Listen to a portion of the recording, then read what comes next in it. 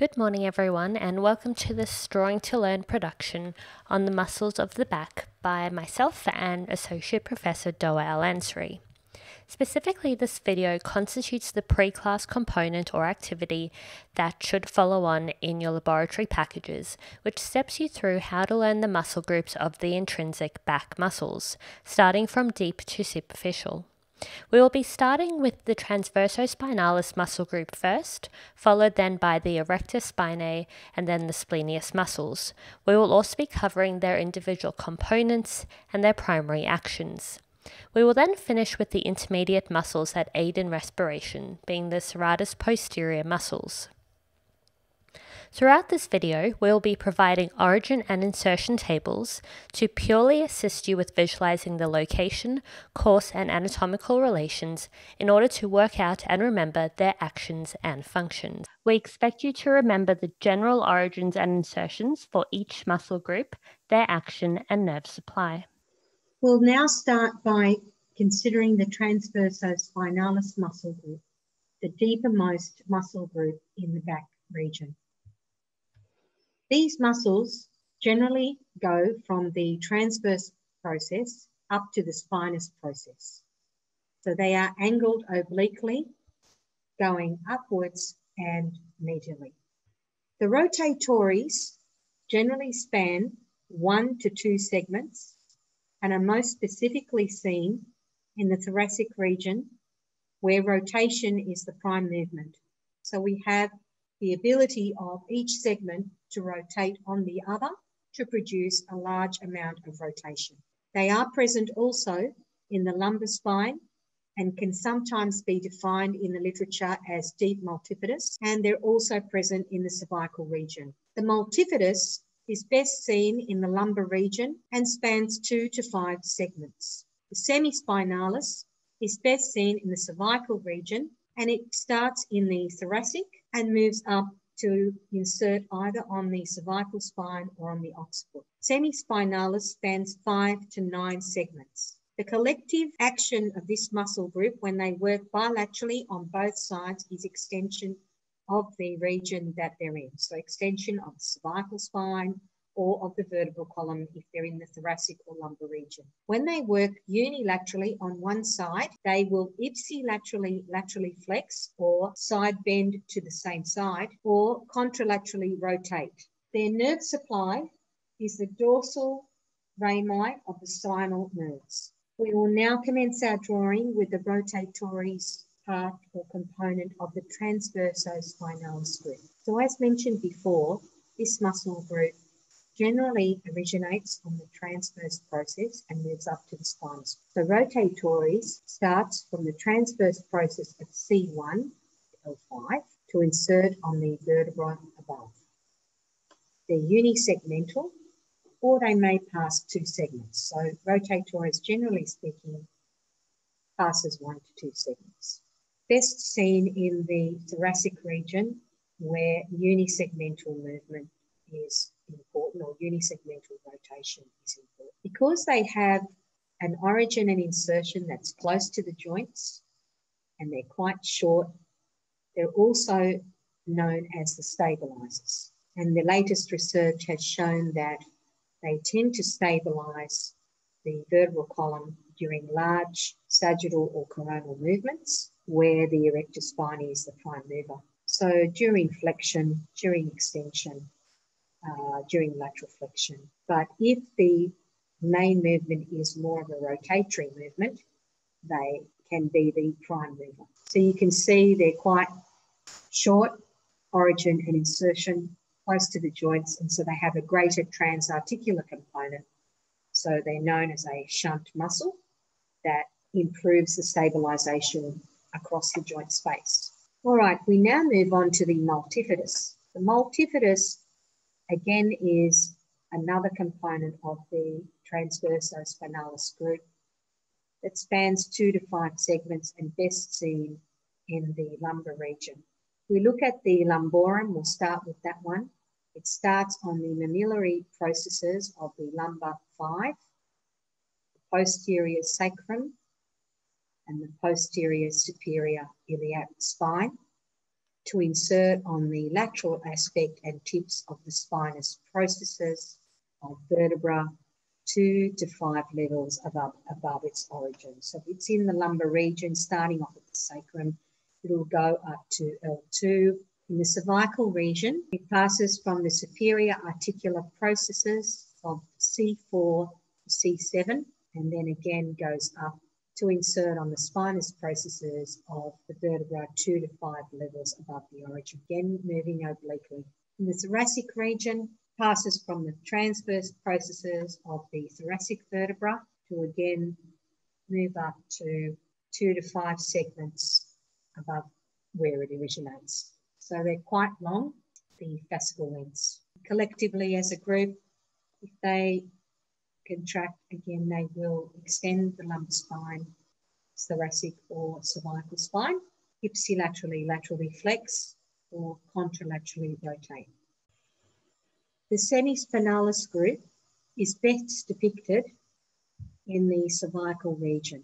We start off with the deepmost part of this muscle, will be the cervicus. The origin is transverse processes of T1 to T6 up to the spinous processes of C2 to C5. We now look at the Semi-Spinalis Capitus. As its name suggests, the origin starts on the caput or the head, on the nuchal crest, and the insertion is on the spinous processes of C2, T4, or the articular pillars in that region. This muscle can be seen in a dissection quite well in between the two spleniae muscles, Splenius cervicus and Splenius capitis. So collectively, the Semi-Spinalis group span 5 to 9 segments. Generally speaking, their origin starts in either in the mid region of the thoracic area or the upper thoracic area. They will span up to the head or to the neck. This allows the head and neck to move into rotation and side flexion, and they almost act like stirrups of a horse to guide the rotatory movement. If you can imagine, if all the muscles originated in the neck and finished in the neck for the cervical spine, we'd have a very thick neck. So it's good to have some of those muscles originating from the thoracic region. The Semi-Spinalis thoracis originates on the transverse processes of T6 to T10 and goes up to the spinous processes of C6 to T4. This muscle again highlights the intimate connection between the thorax and the cervical spine. To summarise, the Transverso spinalis group consists of 3 parts: the rotatories, the multifidus, and the semi-spinalis. They generally start on the transverse process, as their name suggests, and finish on the spinous processes of the regions that they're associated with.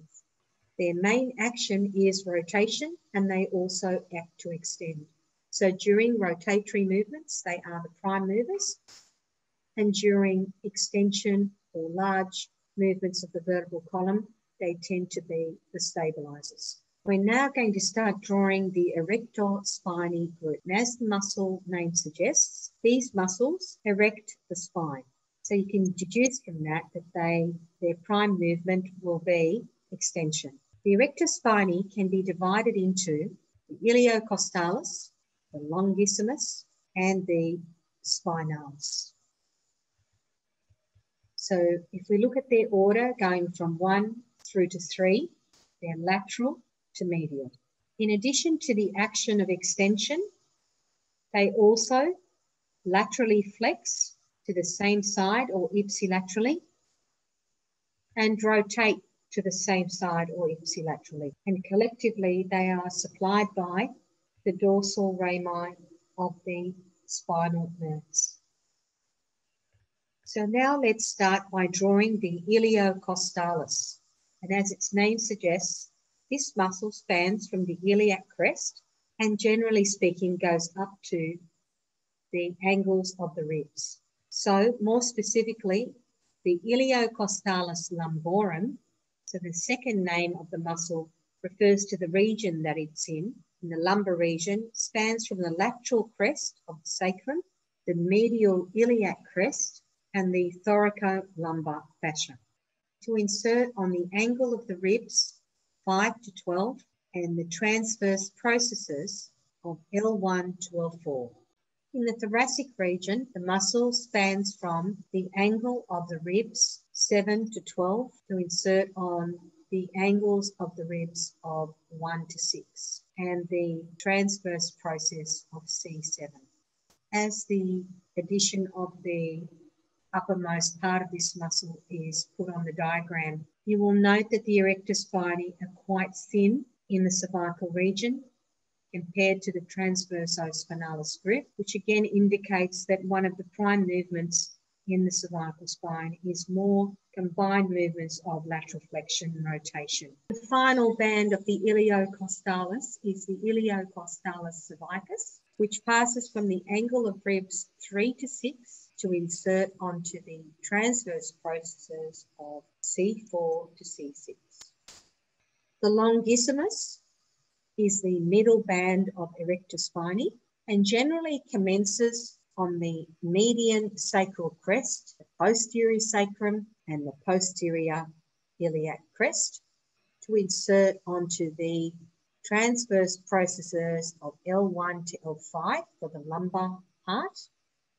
And then for the thoracic part, it will start on the spinous and transverse processes of L1 to L5, move up to the transverse processes of T1 to T12. So it's a muscle that generally attaches along the transverse processes all the way up to T. So now we look at the cervicus part, takes its origin from the transverse processes of T1 to T5 to insert on the transverse processes of C2 to C6.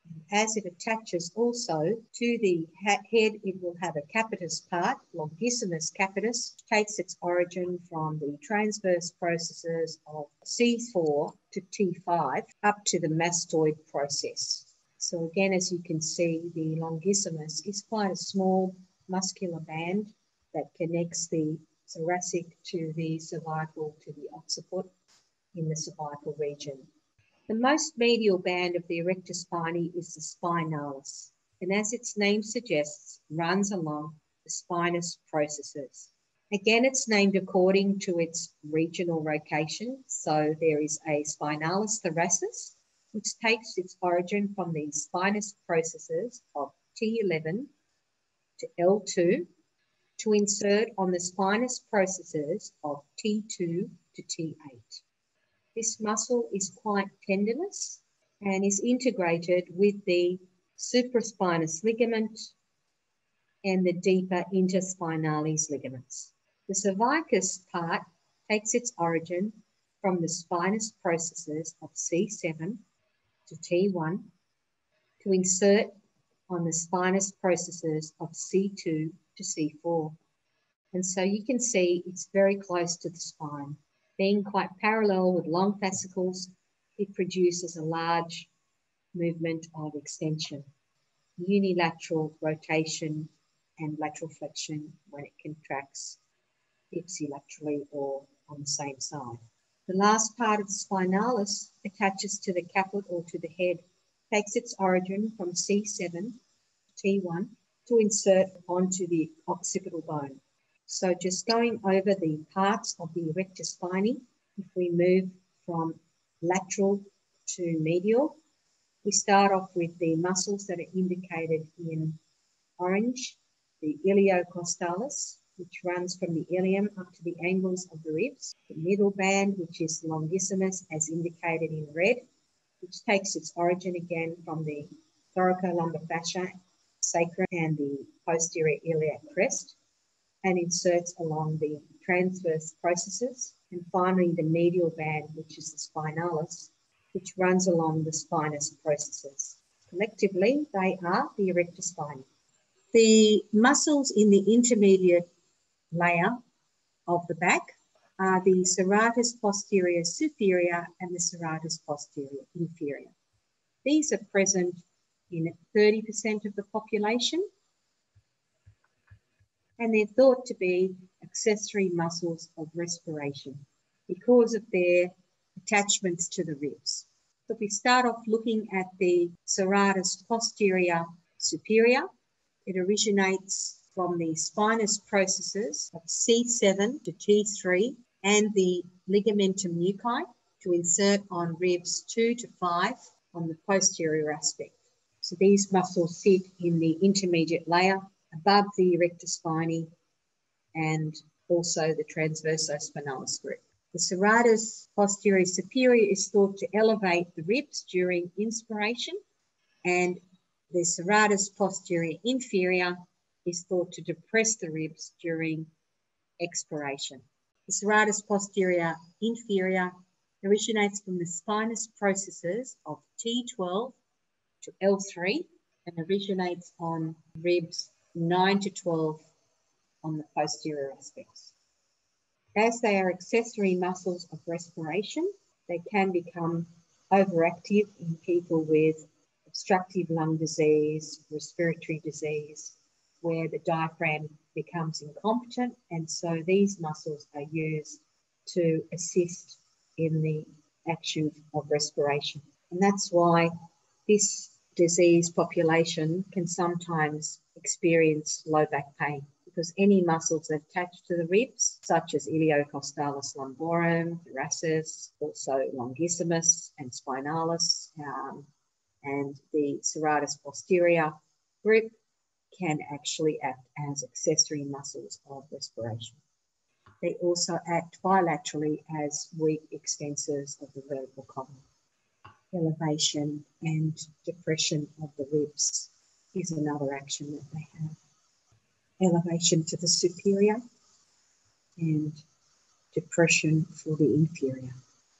So this completes the session on the muscles of the back and the drawings that have resulted from this, going from the deep layers to the more intermediate layers. Above this, you would expect, of course, the latissimus dorsi, the rhomboids, the trapezius, and the other muscles in this region. Thanks for joining us, and bye for now.